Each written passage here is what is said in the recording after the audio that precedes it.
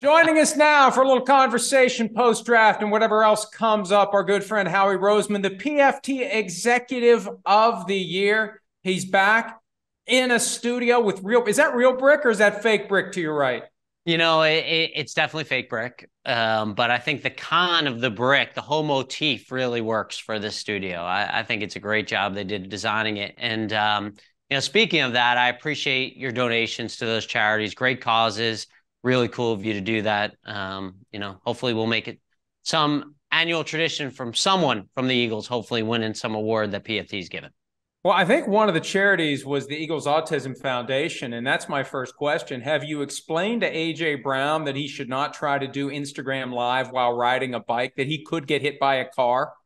Well, it's funny you say that because it reminds me of when I'm trying to multitask while I'm riding bikes with my kids and I'm trying to hit the garage opener at the same time and get the phone. It's a hard thing to do, but we're just lucky AJ is good. We just saw him here a couple minutes ago, and that's a guy we need. So no off-season Eagles autism injuries. We came out of it scot-free from those injuries, and we're ready to roll. A.J. Brown and some other players recently addressed the challenge of basically going back to 0-0 after getting so close to the top of the mountain and having it not work out. What's your concern as it relates to the organization? Having a great year that ended so close and now having to start over again and climb all the way back up.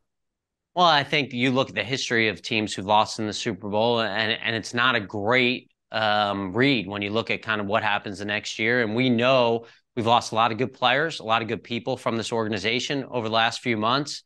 We got to start from scratch. It's a long way to go even before we get to the first game, let alone before we could be talking about teams we're playing in meaningful games later in the season. And so that's got to be the attitude and the energy that comes from everyone in this organization.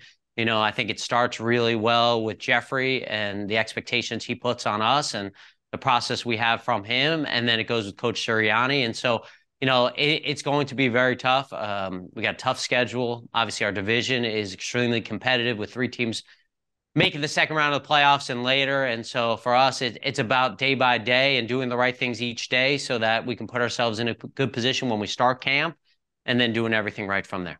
And I look at your specific experience last year. You guys were great, but at times, maybe it was a little too easy, especially in the postseason between the blowout of the Giants, don't raise your eyebrows, let me finish. The win over the 49ers when they lost their quarterback early. Do you hope this year maybe there's a little more adversity along the way to help the team be better prepared for facing, if you get there, a team that comes out of a meat grinder in the AFC with all these great teams that are vying for the chance to get to the Super Bowl? Well, I would say a lot of the adversity for us and our football team last year came through the competition that we had with each other and the standards that we set internally. And so I don't know that there was ever a time, we had a 2-game losing streak late in the year. I don't think there was ever a time that we felt like we had arrived or that we weren't facing some sort of challenge weekly and the competition that we felt. And so, am I wishing adversity on us? No, I'm not wishing adversity on any of us, Mike. I don't wish adversity on you. But do I think in the normal course of the season that you're going to have adversity and you're going to have something that affects you that you're going to have to come out of? I think even last year you saw that with this football team. And so, I think that's a natural part of how long the season is, that you're going to have some downtimes and how you work through them. And I think a lot of that goes to the players and the coaches that you have and the people that you have who are overcoming those moments. What was your first reaction when you saw your schedule? It's always hard for me to read into the schedule when we're talking about May. So much changes on our football team, on the football teams around the league. When you think about a game that's in November and December, the dynamic changes so much through the course of the year.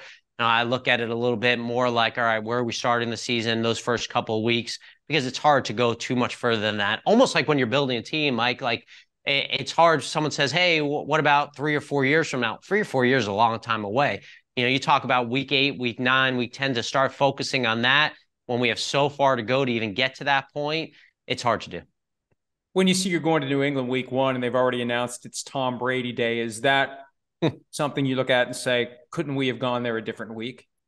Yeah. I mean, anything that's not positive for us, I want to happen to another team. There's no doubt about it. We're selfish about that. But I think that's one of the things you get when you're playing in New England week 1, and obviously it's going to be a fired up crowd. Great test right off the bat for our football team.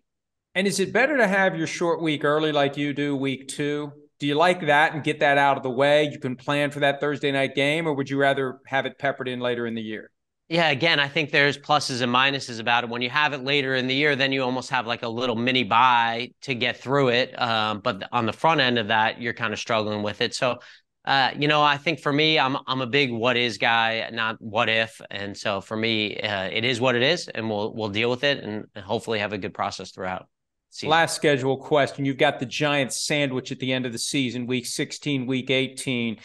Do you like that, playing a team that close in time twice?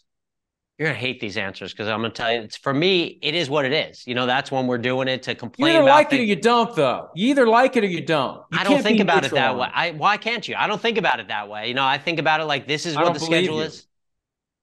I think you don't like it. You're calling me a liar. Is that I'm what you're doing? I'm not calling you a liar. That's early in the relationship to call me a liar. No. Listen, we have a relationship that goes back years. I think that you don't want to say anything that's going to create a soundbite. So you're very neutral. And I think you want me to create a soundbite. So yes. You're the opposite way. So we're on opposite angles right here. Okay. Let's talk about something maybe you'll give me a soundbite on. Why did you trade up from 10 to 9 to get Jalen Carter? Yeah, I think when we looked at it, I think one of the things just going back and, me personally made a lot of mistakes here throughout the process and the draft process and looking back. And sometimes it's about getting cute with picks and not really going and getting the outcome that you desired, as opposed to kind of being a little bit more conservative. And so for us, where we were in the draft at that moment, we felt like that was the right thing to do to get Jalen here. Obviously, we know the story and the background behind Jalen, and we don't feel so confident in our abilities to know that we can make everything right. But we do feel like in this specific situation that we have a good environment. We do think Jalen loves football. He wants to be great. And so we're excited to get him here and obviously work from there. Help us understand what happens during those conversations. You're talking to the Bears about doing a flip-flop between 9 and 10. Are they laying it on thick, like, you better do this, or we got somebody else ready to come up to number 9, or you just kind of left to your own devices to guess whether or not that's what they have behind door number 2? Yeah, I think you're left to your own devices in those situations, and you're putting yourself out there when, there are situations where you're trading for nothing, right? I'm not saying it was in this situation necessarily, but you're doing it, and you have to be comfortable with the outcome either way. And so you have to be comfortable with the outcome of, hey, I traded a 4th-round pick, and understanding, hey, that could be a good player for your team a year from now, but at the same situation, being okay with not getting the player and who is next. And so, that's not to say we wouldn't have been okay staying at 10 and taking another player. We just felt for us and our team and where we were that Jalen Carter was the right selection for us. And then 3 spots after Carter at 9, the Lions take Jahmyr Gibbs at 12. Did you have any inkling that they were going to go running back? Because obviously that led to a chain of dominoes that brought DeAndre Swift back home to Philadelphia. Yeah, I don't know that. It's hard to know exactly. You hear a lot of rumblings. You're trying to sift through it throughout the draft process and get a sense of it. I think what you felt like was there was a lot more love in the league for Gibbs than maybe was portrayed in the mock draft community. And so obviously everyone's looking for game-changing players. Not necessarily sure that we knew it was going to be Detroit in that situation. And things happen in the draft where you go in different directions based on the players taken in front of you. And so I think once that happened, obviously we knew DeAndre. We know him for a long time. This is a Philly kid that we knew when he was in high school as a high school player at St. Joe's Prep, followed him at Georgia. And then we saw him firsthand last year in the first game of the season, what kind of player he could be. And so just trying to figure out a win-win situation for us and the Lions, and hopefully it works out that way for both teams. You're on a tight schedule today, and I fully intend to respect it, but I got a couple more minutes. Before I let you go, what can you tell me about how the Jonathan Gannon tampering situation came to be? How did you find out about it? Yeah, I think for me personally, obviously, extremely appreciative of JG and his contributions to our football team, helped us win the NFC. That was handled, as we discussed before, at the ownership level. And I think the more we look in the past, the less focused we are on the future. And so for me, that's over with. Wish them well in Arizona, and we're moving on.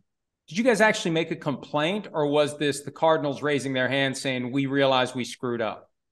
I'm really appreciative of JG's contributions, helping us win the NFC, and that was handled at the ownership level, and I think we need to move on. And, the less we focus on the past, the better we'll be in the future. You're doing a good job reading. Did I say that line reading the same time twice? Because I don't think I did. Can you I know. No, you got it. You got it right. Your talking points are on point. But Thank you. Do you not realize that answers like that make people like me think there's a hell of a lot more to this than anyone is ever going to tell us? And it was a much bigger deal than anyone ever let it on to be. Don't you see that as a reasonable If I was making conclusion? a list of top 5 conspiracy theorists around the National Football League, you would be on. I don't know that you'd be one. I don't want to appoint you as one, but you would definitely be top 5. You're deflecting. Should it not be taken as a surprise that the announcement was made minutes before round 1 began? Didn't you even chuckle at that? Good Lord, they're announcing this to the world literally minutes before the draft starts. It is possible that's when resolution came, right? Well, I guess that's possible. Is that when it came? Again, I don't want to get into any details, but I'm saying there are answers for some of your conspiratorial, is that the word? Conspiratorial theories. Well, that's good. It's good that I got something out of you. I thought you were just going to read the talking points again. We have about 30 seconds. Do you want to read the talking points one more time? I feel like there's sarcasm involved in that. All right, Howie, I'll let you go. Nice fake brick. I have fake brick up in my studio, but I am surrounded by real rock down here. I do have a question for you. Are any of those pots or any of those glasses ever used, or are they just con props? You got a lot of stuff going on that's just for show. No, they're there for use. They just rarely get used. This is a working portion of the house, but the only work that's ever done is me sitting here talking to folks like you. I thank you. I picture your family. That's like your bunker. If anything's coming bad, they're all going down to that bunker area right there. You're absolutely right. There's a giant safe walk-in that's just around the corner. That would be the place that we go to if there's ever a code red or a code black or whatever code is. For get the hell out and go, save your ass. I personally, over this kind of softer time during the summer, I would love to see a Mike Florio cribs. I'd love to see that, like with your cars through your house. Come down.